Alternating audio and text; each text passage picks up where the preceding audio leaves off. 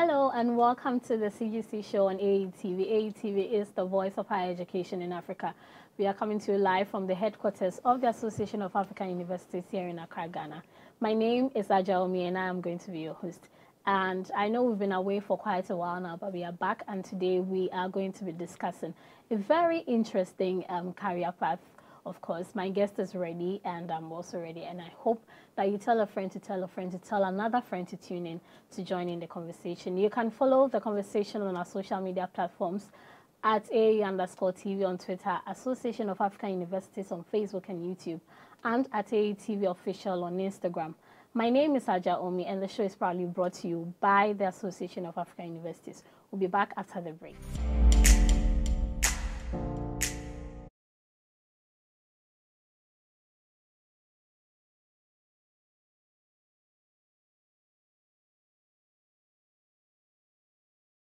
Are you an institution or individual? Do you intend to organize a memorable event to be archived for future reference? Then look no further than AAU Studios, because it's your best bet with our spacious studio and state-of-the-art media equipment such as 4K Panasonic video cameras, KinoFlow lights, assorted microphones, live streaming equipment, among others.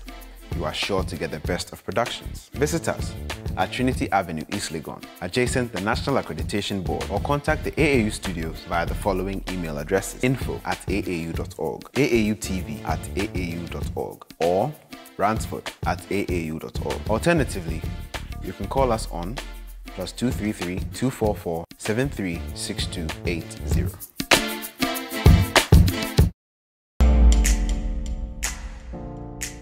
Welcome back. If you just tuned in, you are watching the CGC show on AETV, and today we'll be discussing gynecology as a career. My guest is in the person of Mr. Kwadwo Owusu Ansah, and he is actually a gynecologist. He's been practicing for close to 14 years, and he's here to tell us more about gynecology as a career. Welcome on the show. Thank you. I'm Glad so to be honored here. to have you. I know a little bit about yourself. I'd want you to tell me more who you are, what you do, and all of that. Okay, so my name is Kwadwo Owusu Ansah, as you mentioned. Born in Kumasi in the 70s. Grew up in Kumasi. So as a basic education, primary education there. And then I had second education in Accra, Presec Legon. And then I went back to Kenya University for university training. And did medicine, practiced for a while, then specialized in gynecology. Okay, and you did medicine for 6 years?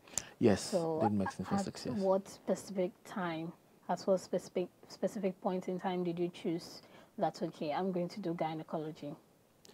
Well, the decision to do gynecology came after medical school. In fact, even after housemanship. Okay. Worked a while as a medical officer after getting a full license. Then I realized that, well, of all the disciplines that I've been through in terms of rotations and house job exposure, I like gynecology, where it seems more results oriented in terms of, and it's a bit challenging. So I like that part. Okay, and you've been practicing for 14 years? Yes, including residency training days, 14. Okay. But I've been, since being certified, it's been 10 years since. It's been 10 years. How has it been for you in this COVID era? How are you handling your patients to make sure that you don't come with the infection, you also don't get the infection? Well, generally in the clinic, the same concepts apply. Social distancing, you have outpatient facilities that take a few people at a time. The general hand washing, cleaning setups at every entrance at the clinic. Okay.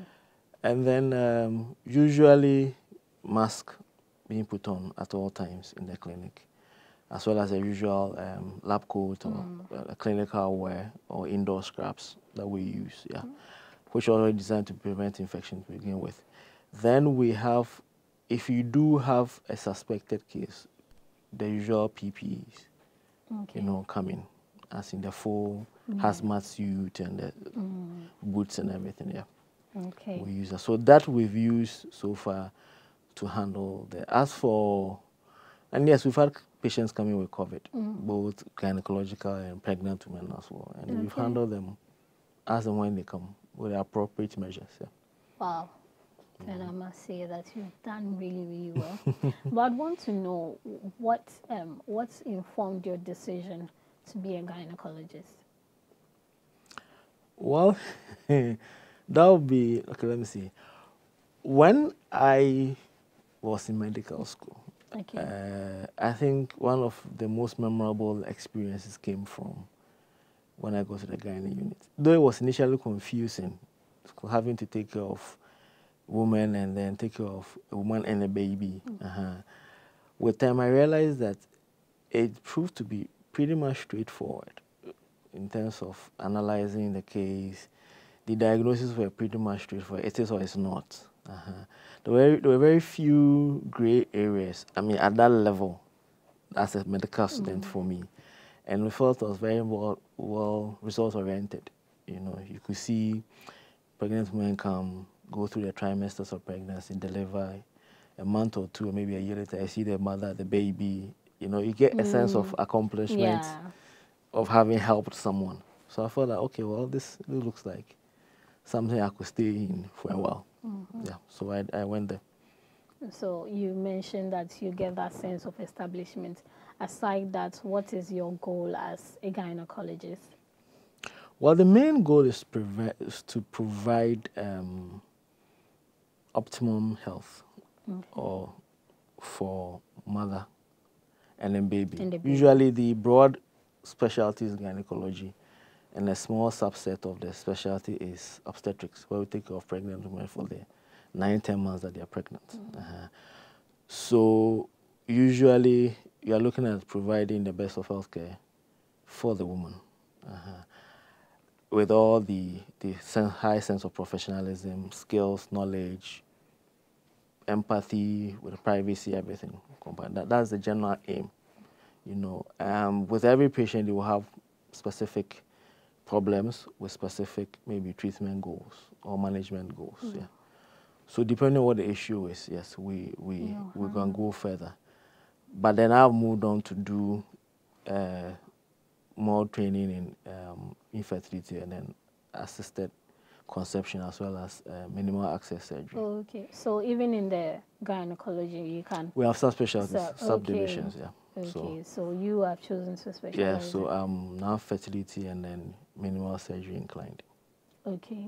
But you attend to other patients? Yeah, I do general. General, okay. But you choose, it comes out of interest. Like maybe you feel out of the lot of patients you have, this is the area you're more comfortable. So it's an optional thing. It's not it's not mandatory. Yeah, but then yes. As a gynecologist, you've been through the medical school and all of that. From the basic level, what are some of the courses that you think students or people who would want to become gynecologists, what are some of the courses that you would want them to take seriously from the basic level through to the medical school, probably after medical school training, whatever? Well, basic level, it's all fun. I mean, primary school is just fun. Okay. So I think it's probably a bit too early to put emphasis there.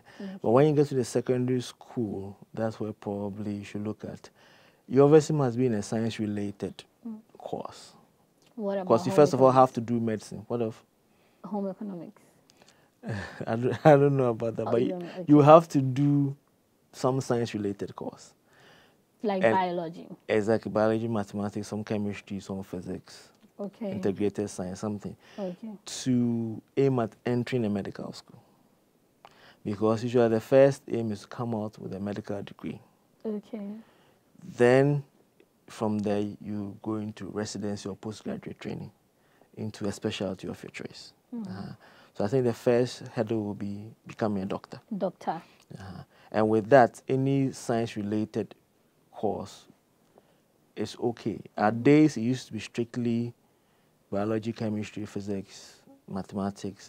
But with time, other schools have what we call a graduate entry program, where you can do a BS in biology, BS in chemistry, BS in petroleum chemistry, anything that is science-related, and come and enter as a graduate into a medical school program. Okay. Then become a doctor.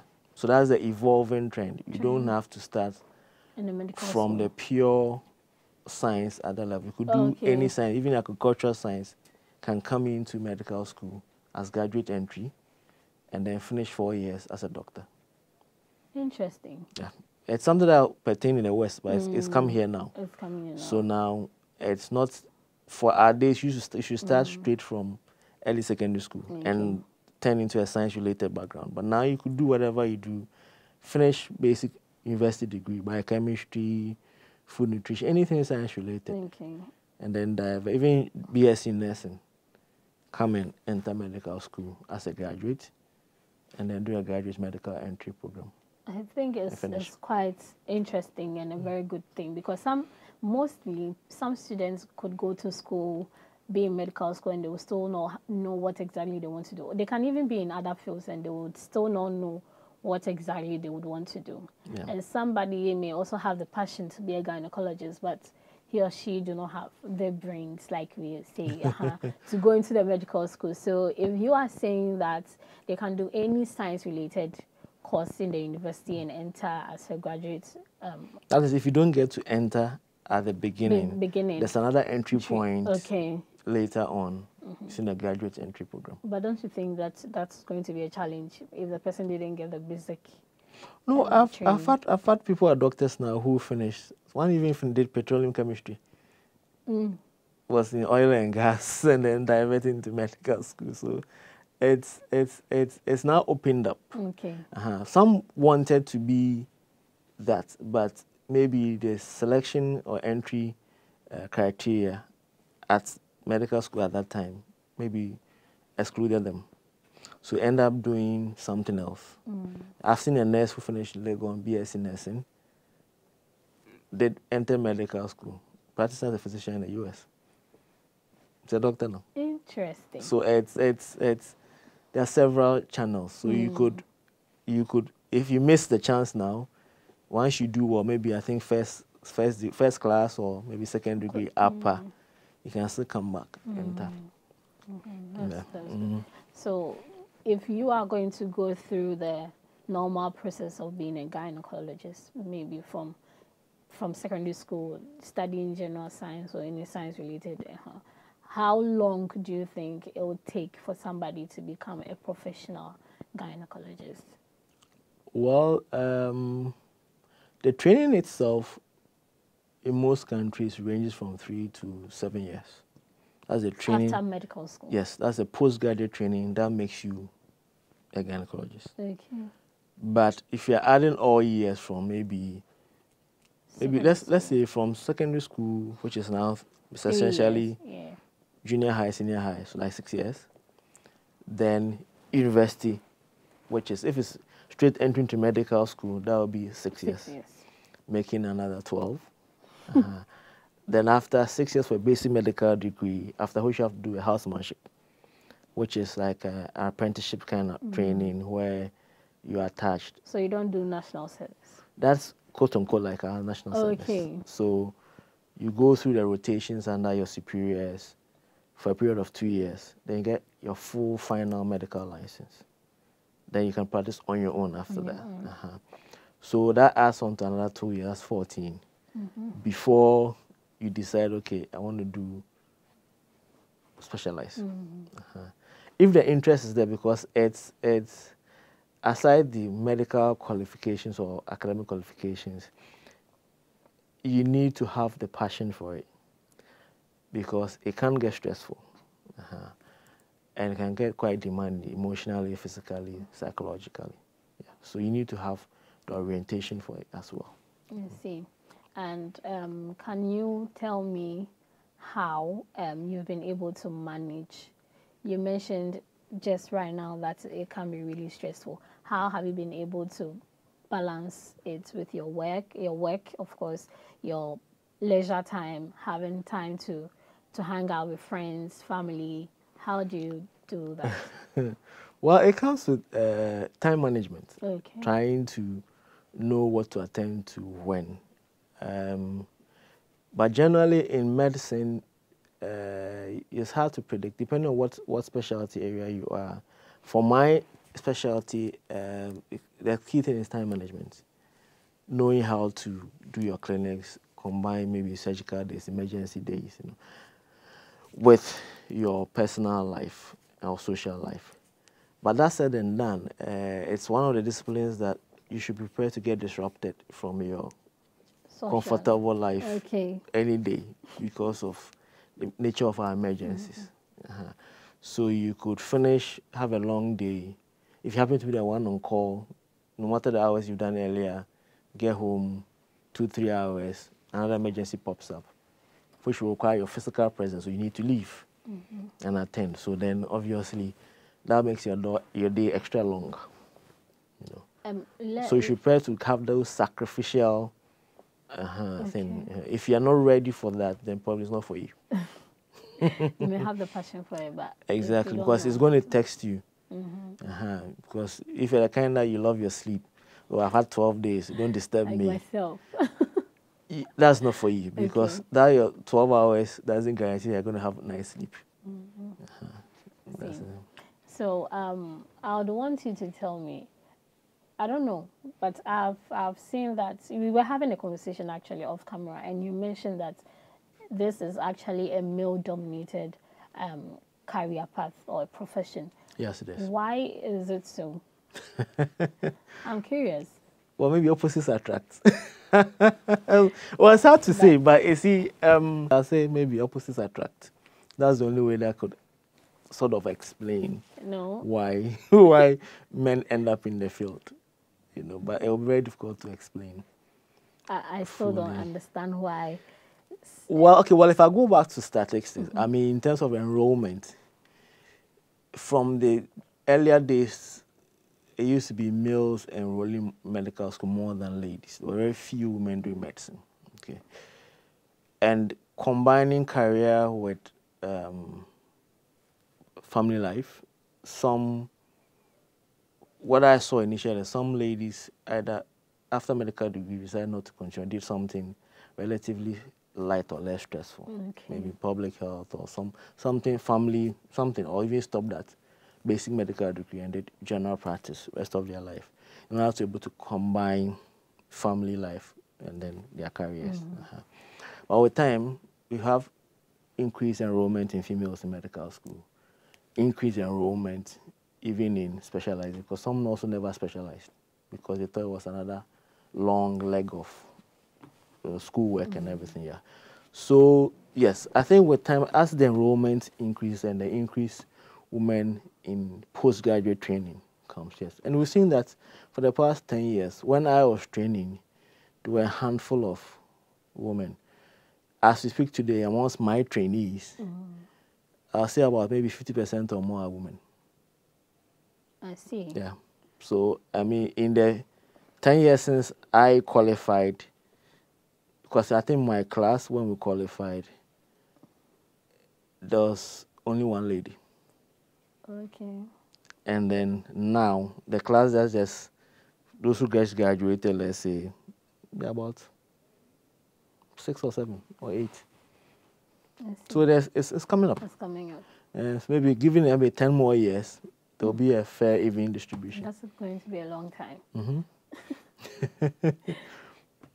I would want you to tell me how you handle emergencies. Has there been any case where you would have an emergency and you'll be attending to an emergency and another emergency would come and you need to attend to that same person because probably the other person that's around is a female and the person wouldn't want a female to attend to him or her, to her?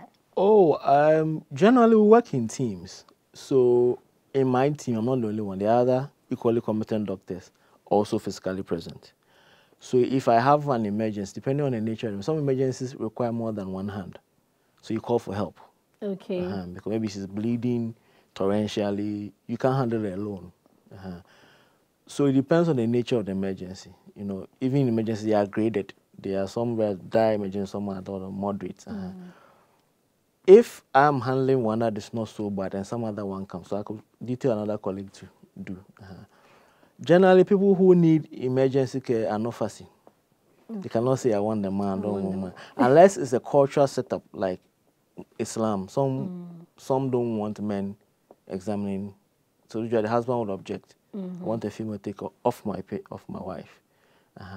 But generally, the person needing the care is usually not too particular about I want male or more female. Because at that point, I tend to think that if you are picky about who you want to see, then you're not probably sick. Obviously. Yes, because you are conscious enough to choose who wants to see you. You know what I mean? You're not probably sick. You're not as bad as we thought. But generally, when you're in emergency, you don't really care who's coming to you. All you need is someone who's competent enough, irrespective of gender, to help you. And has there been any case where probably the person will say, I would want you to attend to me, when in actual fact you're attending to somebody else? Probably your patient, somebody that's like oh yes, we yeah, you get that sometimes. You get people pointing out, I want you to take care of me. So how do you handle situations like well, that? Yes, well, I'll get back to when I'm done. I'm with someone, and then yes, you know, they wouldn't demand it, but they will say maybe I want this, I want that. Usually those are maybe outpatient cases who are pretty stable and you don't think can pick and choose. You know, so yes, you do get that sometimes. Okay, I would want you to talk about some of the challenges and also share probably your most interesting experience with us. But we'll do that after the break. Okay, so we'll be back after the break. Stay tuned.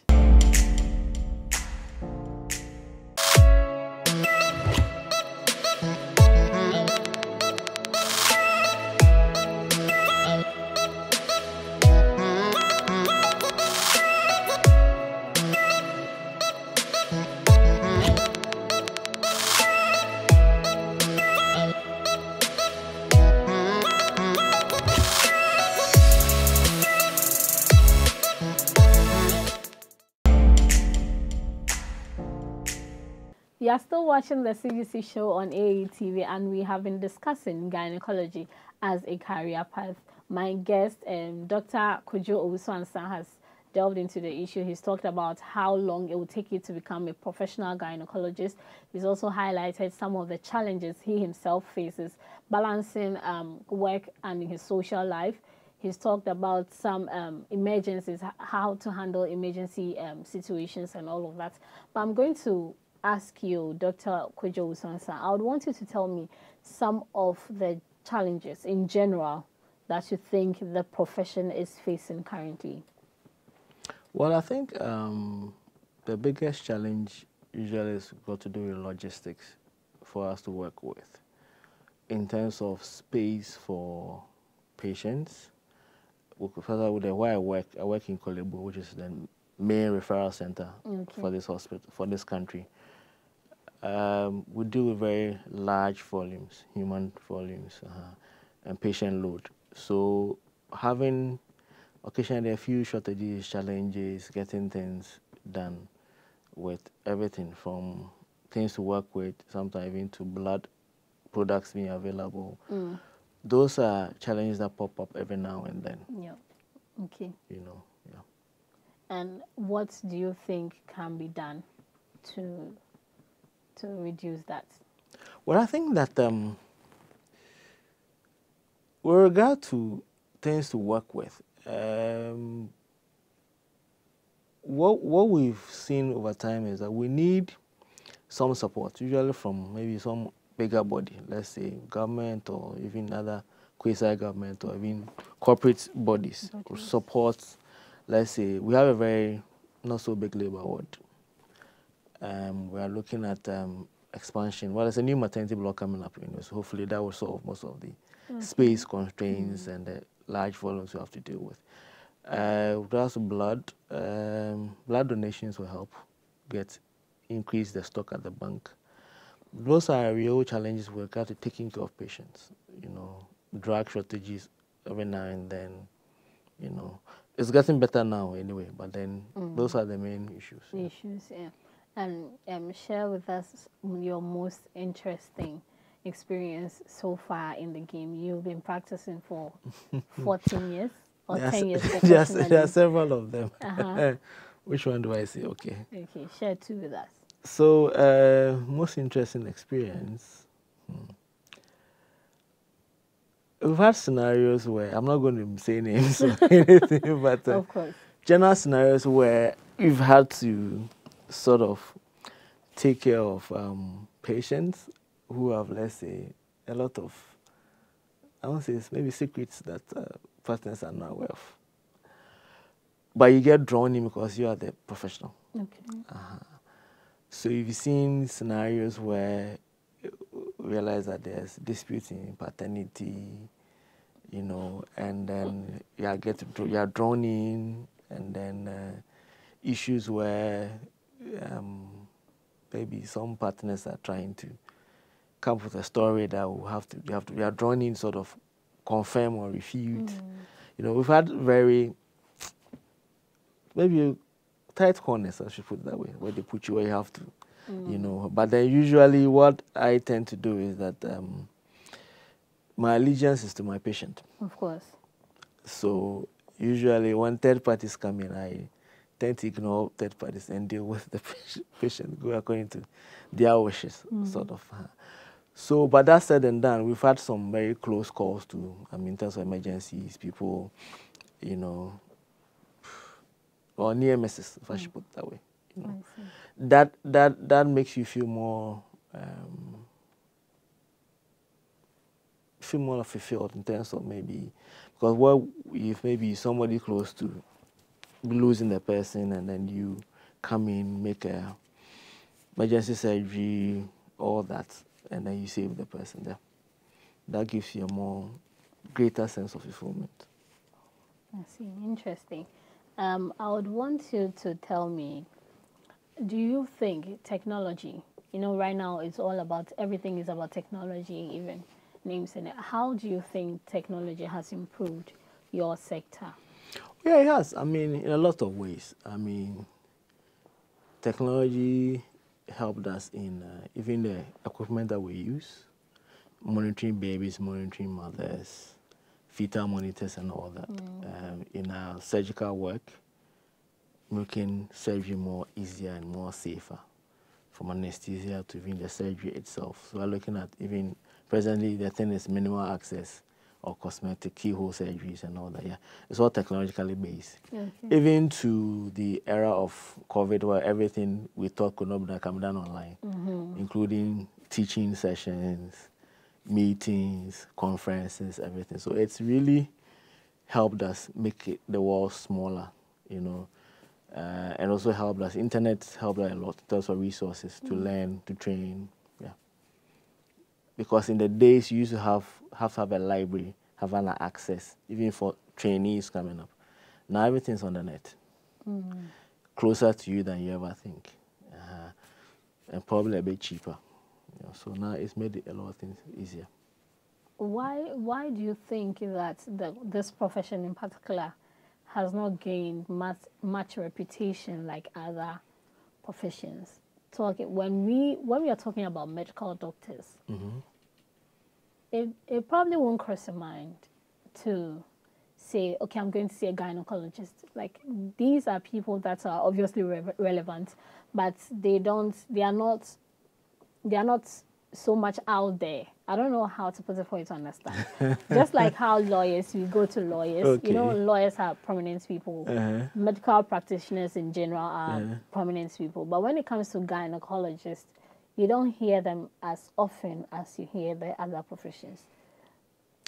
Well, okay, I'll put it this way.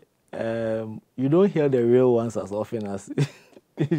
we have a lot... It's one of the most copied, or maybe one of the most disciplines that has a lot of quote-unquote imposters. Okay. Where a lot of people profess to want to, oh, I do women, I do fertility, I do a lot of them in there. But by virtue of the work and the nature of the job, the real ones are probably not so loud, but they are there. You know. So yes, and I think culturally too, there's a mindset of every doctor is a doctor. Yeah, that's true. So that's also, if you tell somebody you're a specialist, you go like, what is that? You know, because they find it strange that, I'm telling you about my hand, you're telling me that's not your area. Okay. You know, it's I don't know where that came from. We feel you are, as a medical doctor, you should be able Exactly. But after some years, if you specialize, certain things are very great. Like you don't even remember, you know, because you see more of what you are used to. But it's hard for the people to understand that. They bring their child to you, and I'm not a pediatrician. Like, it doesn't matter. You look at the child, and you know, and it's I don't know. It's so but okay. So I think that with time, people should realize that maybe because specialization wasn't a big thing in the past, so we got used to our doctors think of a lot of things. Sure. But with time, with more exposure, and as the years go by, I think you get the best care if you go straight to your specialist. So the concept of specialist care is now gaining grounds in our setup. Where, okay, I have to go and see the specialist. Because hitherto used to be, oh, go to your doctor, doctor could do. So our general doctors were doing a lot of things to make up for the not so many specialists who were then not. But now a lot of specialists have come up. Then I think that's a good thing, because a lot of people are going into the medical school right now. So if we say we are going to just make them treat everybody like general issues like that, I think we'll have a lot of people not being attended to. Because if we have specialists and probably the person comes with an issue that a specialist like a gynecologist will need to handle, he or she wouldn't need to be in the queue for the general thing. So I think that's actually a good thing. Well, I think what the specialist brings on board is definitely more qualitative, more refined care. In the sense that if you do have a problem that falls in the domain of specialist, you're likely to get a more proper, tailor-made management solution than seeing a general practice. Because they also, by virtue of their training, have limits. So beyond a certain point, they can't do much for you. So at that point, they will refer you to see the specialist. If there's no specialist, then they will sort of try and carry along and do something in the interim. But that might not be the best of care. You have been practicing for a long time now, like 14 years. What do you think the future holds for gynecologists in Africa? Well, I think that going forward, it becomes the era of subspecialization. So there are subdivisions or sub-areas in gynecology, like reproductive, endocrinology, fertility, oncology dealing with gynecological cancers, maternal fetal medicine deal with only women and the unborn baby. There are subdivisions. I'm sure you've heard about when a Nigerian doctor led an operation to operate on a baby who wasn't born yet. Take it and put it back. That's a subdivision of gynae, which is maternal fetal medicine. So that's a subspecialization. So going forward, that's where we need to get to, where after doing a general gynecology training or certificate, you given a chance to go find out where you like best. And then there are about 6 or 7 subspecializations in it. So I think that's what the continent will have to benefit from. The next may be projected, maybe 20 to 50 years. Because they'll give you a finer approach to the thing. I see. What would you like to tell students or anybody watching that would want to do gynecology? Well, I think the first thing will be they will have to have the passion to do medicine. Okay. They don't need to have the head. I think passion is one. Okay. If you are passionate enough, you find yourself learning and passing your exams. Exactly. Which is what is needed. You know, so the passion and interest should be there. Because some enter medical school with a mindset of, oh, maybe I'm doing this to satisfy my parents. They pushed me here. Or it comes with some prestige, I want to be here. But when the reality hits when you enter the clinic, you realize that I'm not cut out for this, because now I see people who have problems. And people who are not well, patients are generally not so nice, always. Because I have a problem, I fix it for me. So you interact with the human aspect of things. Maybe you also have your own attitudes, so you are struggling to deal with it. Then you realize that you have to do long hours. A lot of reading, almost all your life. You know, because the things you know by the time you finish medical school, they have changed. So when you start working, you need to relearn the new things. medicine is evolving, new research, new science, exactly. So it's a lifetime of learning, reading books. That may not be your thing. Some people feel at the point I should close the books and look for money or do business or whatever.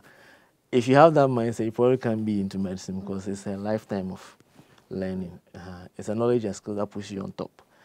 So that is there. The long hours, you have to sacrifice, you know, and then at the point you may have no social life. That also is there if you are ready for that. Because at the point, all your friends will go and say, yeah, in school. They'll call you one, oh, let's go party, I'm not available. By that time, they won't call you again because they know the answer already, I'm not available. That's how it goes. So you should be ready for that sacrifice. And even with family, it happens, you know, because sometimes I remember when I have an older sibling who's a pediatrician than me. So I remember the days that my mom, who used to brag all over the neighborhood, oh, I have 2 doctors. There was a day that I was on call, my sister was on call. Then we were working in hospitals close by, so the ambulance came one after the other to the house, pick my sister. This was like dead at night, 1 or 2 a.m. They came and pick me up, so they started complaining. You wouldn't let me sleep. I was like, but you say you have 2 doctors. If I can tell the whole I have 2 doctors, this is what it means, you know. But that's how it means. Yeah. So it takes a toll on people around you, you know. So I think that's the thing. If you really want to do this, it begins with the mindset. You just have to put your mind to it. And it would be good if you do a rotation or attachment, if you can get a chance to, in a hospital. Follow one or shadow one gynae or even a simple general doctor to see for some time, to see if it's really your thing. Okay. You know, because that is the challenge. And sometimes even the sight of blood. Yeah. I actually started wanting to be a nurse. Well, I just wanted to work in the hospital, but I realized it wasn't my thing, so I had to switch. So, yeah. Those are the realities. Yeah. So it may sound good on paper. When they put you there, you're like, this is not my thing. So I think that if you are thinking along, it's good to think along it, but then whilst you are doing the education bit, it'll be good to enter a place and then follow, you know. I see. And it happens. I mean, I know 2 people who, when senior high came around those days, shadowed us, blah, blah, blah. Today they are doctors. Wow. So it's I'm sure we made a good impression on them then. Yeah. You know, so I think that also works. My final question, and we'll be out of here, is the job lucrative? Lucrative, okay. How do I define that? Because that is all we are looking for. Like, if this is satisfying in terms of money and all of that, do you think? Well, I think it's okay. I have people who would also disagree with this because it depends on what your expectations are. Okay. Yeah, some people, okay, I want to have a fabulous life. Okay. Similar to what the celebrities have. Go on holidays on an island somewhere, ride Ferraris. It might not fetch you that. I know, but yeah, okay, if I should put it that way. But that's and then I know people who own Rolls Royces and stuff. Well, so doctors. So. Well, thank you so much for coming on the show. Thank you so much. I'm glad that you're able to make it here to give us all of this information. Students really needed to hear all of that, and we are very, very grateful. So thank you, Dr. Kwadwo Owusu Ansah. And thank you, too, for tuning in. You can join in the conversation via social media handles at AE_TV on Twitter, Association of African Universities on Facebook and YouTube, and at AETV Official on Instagram. My name is Adjoa Omie, and don't forget, the CGC show is proudly brought to you by the Association of African Universities. I'll be back next week, same time, with another episode. Do enjoy.